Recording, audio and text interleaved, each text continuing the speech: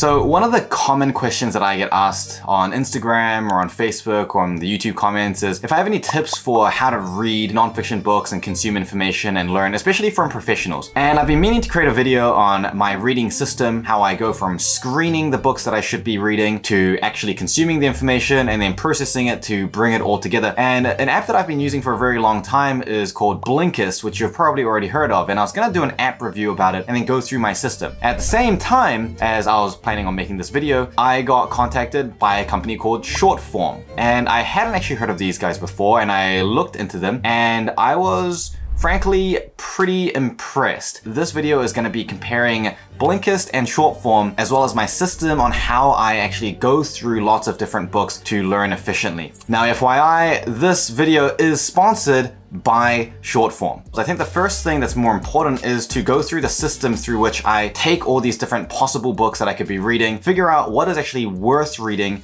and then the actual process of reading and then consolidating that information, because that's actually arguably more important than whatever software you're using. In fact, it's a system that I was using before I'm pretty sure Blinkist even was created, although Blinkist did actually help to do that. There's essentially 3 different stages to the learning process when it comes to nonfiction books. The first is about screening all the material. You need to know what material is going to provide you what type of value, how reliable it is, and whether it's actually worth your time to invest reading on it further. In my experience, I've used Audible, I've used Blinkist, I've read the books themselves. I found that if you have something that's really worth learning, you do need to spend a bit of time on it, and it's usually worth getting the actual book in a physical copy or a digital copy of the full book. Sometimes summaries just don't do it justice. You need a little bit more in-depth information. Sometimes you're looking for the references that they're using in it, and it's good to just have it on hand when you need to. But to actually get to that point and know what is worth spending your time and money on, there is this huge filter system.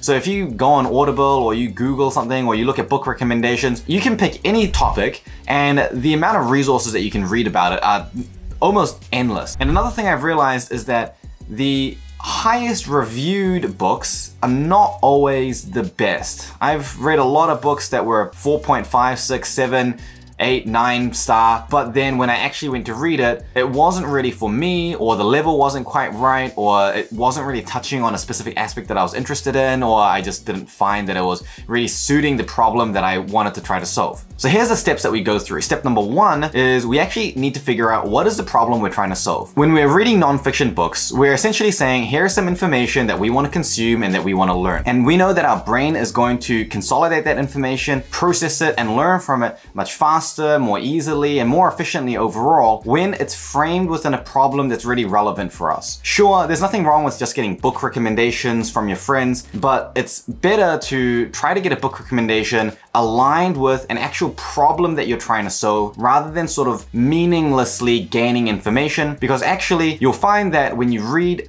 with the view of trying to solve a problem, it becomes much easier to actually understand that material to a deeper level. And when we're thinking about the time spent on learning, sure, there is the time spent on trying to find the right book, but actually the time it takes to understand the book, apply the principles, and use it to actively improve our life is the thing that's by far the most time consuming. So if we can optimize that step first, purely through just figuring out what type of book I'm gonna be looking for, then that's gonna speed up the overall process. So step 1, what is the problem that you have, the thing that you want to improve, that you're trying to get information on to create a solution for? Step number 2 is now going through to figure out what are the possible books that we can use for this. So let's start with the Blinkist model. The first thing that we'd do is, once we have a list of possible books and recommendations of things that might hit it, then we'd just go and look for that book. So let's look for range here. And you can see that you just get this very, very quick synopsis here. There is a who is it for. In my experience, this who is it for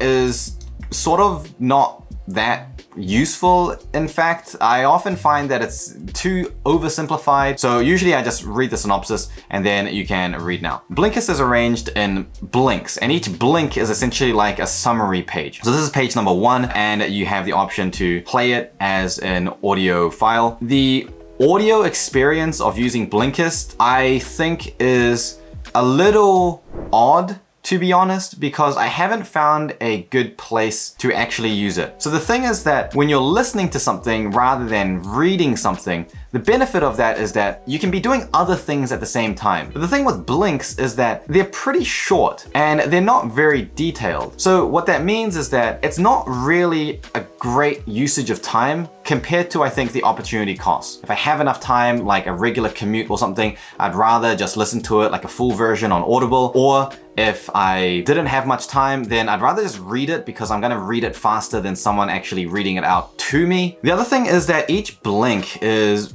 very surface level. Although they do have multiple pages, so you can see that this book is broken up into 10 different blinks, and each blink is roughly around this size. You'll find that every single book that you read has generally pretty concise blinks. They include interesting examples that make it kind of like unique and has like a memorable story element within the book, but they actually miss a lot of the very important details, to the point where for some books, reading the blinks of it is a completely different experience with almost completely different take-home messages from the actual book itself. And I don't know if that's because the person that's writing these blinks is just not really tuned into it so much, or if they're not paying as much attention. I don't know what the process that Blinkist uses is to make sure, quality control over their blinks. I found that if you want to use Blinkist effectively, you have to have a very low threshold for whether the book is something that you want to invest in later. So for example, if you read something and there's even a couple points that you think is pretty interesting, usually that means that if you were to read the actual book, it's way more interesting, and there's probably a whole chapter dedicated to that interesting point. If a blink for a book didn't have anything interesting, I would skip that book. But if the blink had at least one or two things that I thought, that's pretty interesting, then I would go to either buy the book if it was something that was a little bit more technical with graphs and diagrams and maybe studies and references that I want to look at, or the Audible if it's more just conceptual that I need to understand and there's nothing that I need to really refer to. And often I'll actually do both. I'll get the Audible so that I can listen to the concepts while I'm driving or doing other things like vacuuming or doing the dishes or cooking. And then I have the book as well as on hand for reference. Obviously for me, I'm really willing to invest money in things that improve my learning. So I don't almost really even think about budget because I just think the knowledge is obviously just way more worth than whatever I'm going to be paying for it. Now let's have a look at the same book range on Shortform, and this is what it would look like. So we go on to Shortform and we can then search for range here, and we can see same one, David Epstein's range. Now some of the books on Shortform have audio recordings as well. Some of them don't, but most of the popular books do have audio recordings and they're of high quality and they're good to listen to. Audio form for Shortform is a lot more useful than the audio form for Blinkist, and that's primarily because Shortform is way more comprehensive, much more comprehensive. In fact, I would say that Blinkist is about book summaries. Shortform is more like a book guide. So not only are they actually summarizing the main points, so you can get that very quick one-page summary that's essentially like a Blinkist just here. So this is the one-page summary, and to be totally honest, even just the one-page summary is more comprehensive and accurate than the Blinkist. The really good feature that I think is absolutely amazing when it comes to Shortform, they actually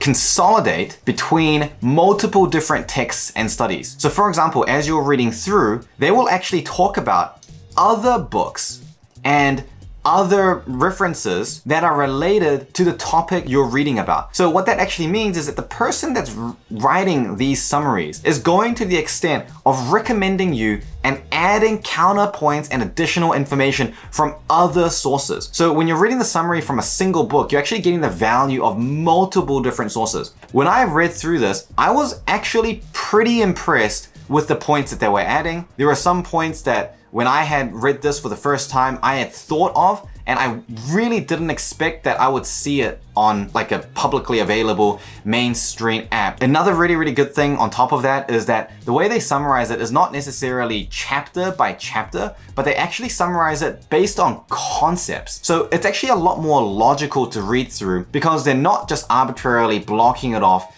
in the same way that you might read it in the order of the book. Although it does loosely follow that, they actually group them together into concepts that are more discrete. So it's actually a lot easier to follow what is going on and to track it. With Blinkist, after you've read the Blink, you don't really have a great sense for what the book was talking about. You don't really feel like you can really use that information to a huge extent. With Shortform, it seems like it's actually geared for you to be able to take the information, process it completely, and then actually use it. It actually serves as a guide for the book in multiple different levels. You can use the one-page summary to then see, is this book worth reading? And it's a lot more accurate than using the Blinkist. Then what I recommend that you do is you get the actual book itself, the book properly. You read through the book comprehensively, you get the full level of learning necessary, you get the Audible or whatever it is that you want to do to completely consume the book and process all that information. And then you come back to the short form and you can use the in-depth summary. So you can see on the side here, there's a full summary, and through here, it actually divides it into a more specific, more in-depth summary of each of the major points, as well as more additional information and additional readings that you can then start exploring as well. So this actually serves as a really great way of recounting all the information from before, looking at all the different highlights, seeing the main points. It takes a lot of the load off, especially for people that want to use a resource like Audible. One of the paranoias about Audible is that if you're listening to something and you're not in a position where you can write notes on it, what if you forget it? You might hear something that's really important. Sometimes it's not viable to like pull over onto the side of the road, take out your phone and write a quick note on it. Short form summaries are comprehensive enough that chances are anything interesting that you hear in the audiobook will probably already be noted here. So here you can see that we've actually got exercises at the end of that particular concept on what we can do with those learning points. And this is really, really fantastic because this is actually going way beyond what the book is already setting out. The book in itself is not giving you these recommendations. This is the person reviewing the book, making these recommendations for themselves. They're basically creating a course out of the book that you're reading. That is absolutely next level, completely beyond what I expected. Just what I considered as a book summary app to be doing. But it's definitely way more than that. And the final thing is that there are also a few user experience advantages from short form that I personally really appreciate. And this is actually something that makes me feel like the people that were behind this app really knew what they were doing and they had attention to detail on the learning experience. If you've seen some of my other videos on how to read more efficiently, is to actually just make it easier for your eye to navigate the page. Short form has margin adjustment on it as well. So for me, I would like to read it like that. And that's gonna make it easier for my eye to traverse it, and it's less tiring and it helps you focus a little bit more. They also have dark mode built into it so that it doesn't look like you're staring into a light bulb for hours on end. These are controls that are not available on Blinkist. You can only just change the font size on something like Blinkist. So you can see these summaries are really, really long. Like this is just a single section summary for like essentially one major concept, and it's already more comprehensive than pretty much the entire Blink for the whole book on Blinkist. All right, now let's look at another example, Atomic Habits by James Clear, a great book on habits that I recommend. Here it is on Blinkist. Again, here's a synopsis, the who is it for whoever needs to read that. We look at the Blink, so you can see it's on the final summary already because I've already finished that. Really, really concise, really, really short. I didn't actually read the Blinkist first for Atomic Habits. I actually read the book first and then I listened to the Audible and then I actually went on Blinkist to just compare to see how good the summary was. I was pretty disappointed in how brief the summary was, and I just really felt like a lot of the most important points were taken out. It's almost not even really like a summary. It's just so superficial here. There could be some really, really important points and you might think it's not worth investing in it because it takes up only just like one sentence on the entire Blinkist. However, that sentence could be like a whole chapter in the book, which in this case it actually was. Let's look at the same thing on short form. Atomic Habits, we get a little bit more of a synopsis there. We can read this book. And again, here's that one-page summary. You can already see that the one-page summary on this is a lot easier to read. It's a lot easier to track what the concepts are. So you can see already that one-page summary, more comprehensive, easier to follow, more structured. It's almost just like a written essay about the book. You'd get an idea about whether you want to invest in this book. You'd read about it, and then you're coming back here to review the highlights, to consolidate that information to use as further reference, and you can do the exercises as well. So here we've got the summary on chapter 2. broken down into its concepts. Again, really comprehensive. This does cover all of the main points that were in the chapter. I will be canceling my Blinkist subscription after 5 years of using it, and I will be using Shortform from now on. As part of this whole like YouTube sponsorship thing, they gave me this document that has like some of their ideas for what they're working on right now that are coming up in the near future. And I'm not allowed to tell you what those things are. It's just another level. Like, it is game-changingly another level, to the point where it can potentially make your overall learning experience through books like 5-6 times faster. The overall size of the library in Shortform is smaller than Blinkist. Like, Blinkist has got a lot of different books, like 8 out of 10 books that I want to read. There will be something on Blinkist. On Shortform, I would just estimate that it's probably closer to like 6 out of 10, 6.5 out of 10. But the good thing is that you can actually, as a community,